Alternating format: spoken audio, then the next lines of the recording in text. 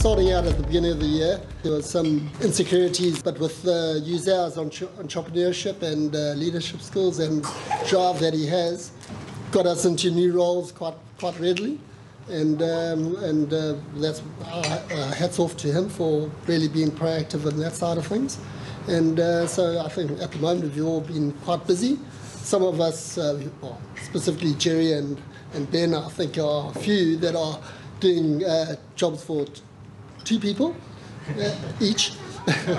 And yeah, hats off to those guys too. I think we all appreciate the efforts that everybody's been putting in. Coming up to the new year, there's Western Australia's doors are going to be opening up to the rest of the world. That's going to create some new possible opportunities, I suppose. Also, the beginning of the year is a bit of a slow start, but I think with things starting to ramp up and I think we'll be over the hump on the COVID story with Western Australia's doors opening. So I think it'll be a lot more promising in the new year.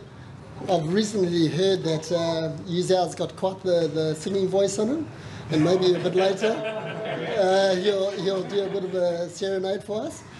There, I'll leave it at that. Thank you.